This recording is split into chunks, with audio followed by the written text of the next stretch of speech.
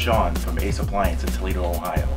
Welcome back to another in-home diagnostic video brought to you by ApplianceVideo.com. Okay, I used a number 2 Phillips with my drill, a 1/4 inch driver with my drill, and then a flathead screwdriver. Okay, our GE refrigerator here complaint is that there's water leaking into the refrigerator compartment. Since there's nothing in the refrigerator compartment near where the water is leaking that carries water, I'm going to go directly into the freezer. That's where the ice maker and the defrost drain is, and we're going to go from there. Now we've already taken all the food out of here just to save time, so that's why you'll see that it's empty. So the first thing I'm going to do is just remove our rack, and then we're going to take the ice maker out.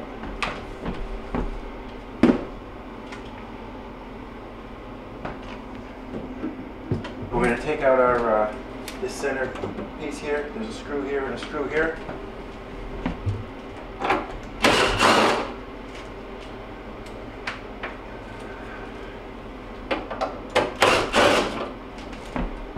Now we should be able to lift this center piece up and then off. And then we're going to set that to the side and then remove this back panel. We're going to have a screw here and a screw here. Put this up top. Alright, so we're going to remove our screws.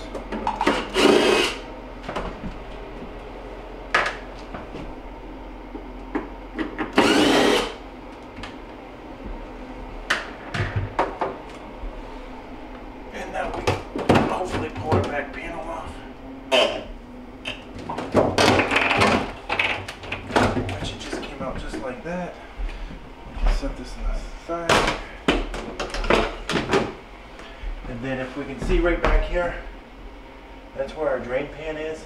And that's a big block of ice back there where our drain is, I'm sorry. So the water is unable to go down and below the refrigerator like it should. So it then leaks through our vents. Alright, so we're going to remove all this ice to the best of our abilities to access the drain.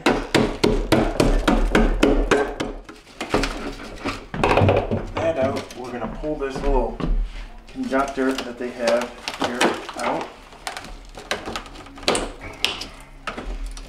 The reason I'm doing that is I want to expose my drain hole, and then I'm going to take some hot water with my turkey baster and flush it down there until I can clear out the rest of the ice.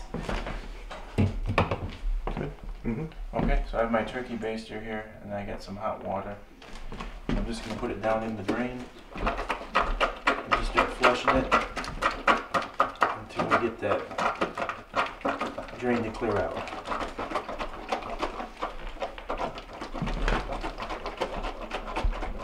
Alright, so we have the drain cleared with the turkey baster. Just to verify we have it, I'm just going to take, because I have some water, I'm just going to dump it into the pan. And I can hear the water draining right through. So with that being said, we know that that is functioning fine. Now we can just reassemble the unit and everything will be back in business. So now we got the drain cleared, we're just reassemble. So I got my conductor wire that's supposed to help that drain not get clogged up. So we're just going to feed that back in there like we found it. And now we can take our back panel and reattach that. Alright, so we have our back panel. And we're just going to go ahead and put that back on.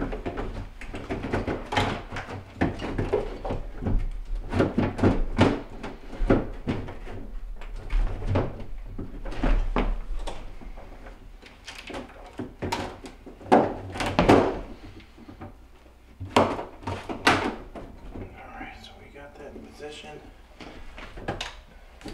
Put in the 2 screws on the back panel.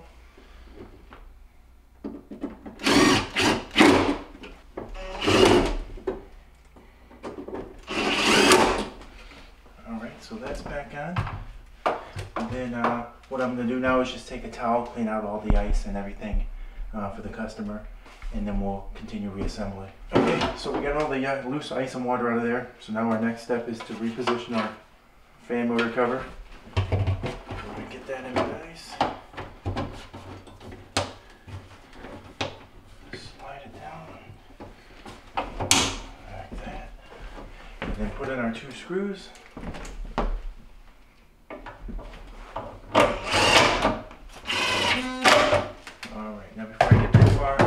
turn the refrigerator back on.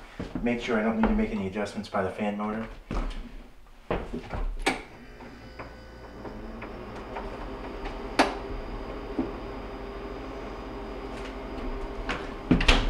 Alright, so the fan's on, everything's good in that aspect. So now we can go ahead and reinstall our ice maker. Alright, so I'm going to go reinstall my ice maker. I got to plug it in first. And then go ahead and mount it on the screw. Now I left one of the screws in there to help me with mounting. So now we're just going to put in the other screw.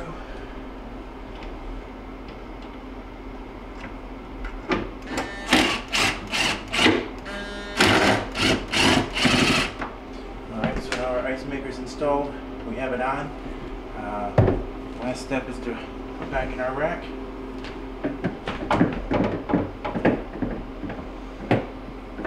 And then we just have to put the food back in and we're all set. Thank you for watching another quality in-home diagnostic video brought to you by ApplianceVideo.com.